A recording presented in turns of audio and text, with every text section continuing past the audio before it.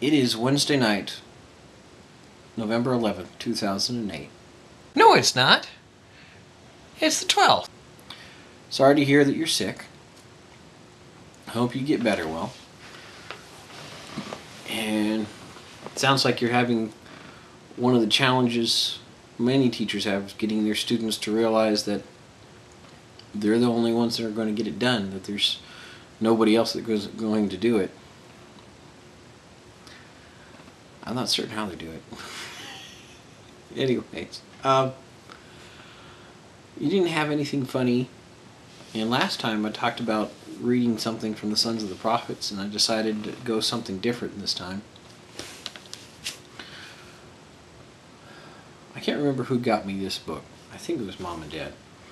Patrick F McManus, I Fish, Therefore I Am, and Other Observations.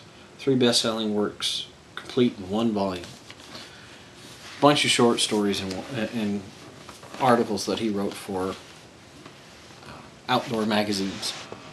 He has an interesting sense of humor.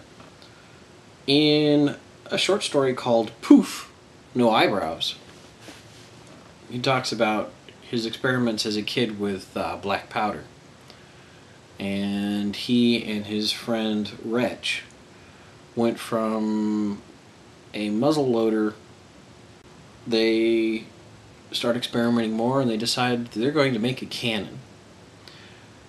A piece of sewer pipe, and their ammunition is a croquet ball.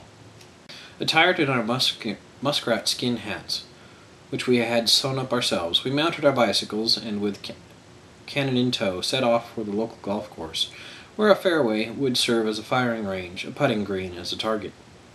As we had hoped, the golf course turned out to be deserted. We quickly wheeled the cannon into firing position and began loading the powder. "Think that's enough powder?" Wretch asked. "Better dump in some more," I advised. "That croquet ball's pretty heavy." "And there's some for good measure," Wretch said. The croquet ball fit, a little too tightly, but we managed to ram it down the barrel. Then we both took up positions alongside the cannon to witness the rare and wonderful spectacle of a sewer pipe firing a croquet ball down a golf course fairway. "Ready! Aim! Fire!" I commanded. Wretch tripped the firing mechanism. Eventually the thunder was replaced by clanging bells inside our heads.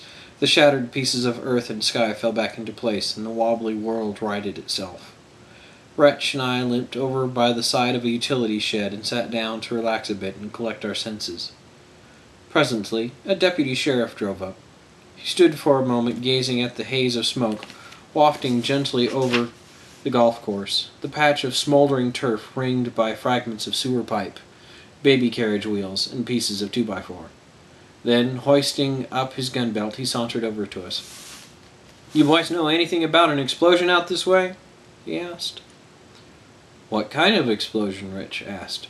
"A big explosion." I was still so stunned, I couldn't even think up a good lie. Anyway, I knew the deputy had us cold. "Now, what I want to know," the deputy went on, "is why are you 2 boys sitting out here behind this shed, smoking?" "Shucks," I said. "If you'd been here a little earlier, you'd have seen us while we were still on fire." I thought for sure he was going to haul us off to jail, but instead he just smiled, took one last look at the smoldering debris, and started to saunter back to his car. "Well, if you fellas turn up any information about the explosion," he said over his shoulder, "I'd appreciate it if you would let me know. I don't reckon there'll be another one, do you?" "No," Wretch and I said in unison. Then the deputy stopped, kicked gingerly at something in the ground in front of him. It was Wretch's muskrat hat. The deputy turned and gave us a sympathetic look. "Too bad about your dog," he said. Anyways. Silly stuff. I hope you get better soon. Talk to you later. Bye.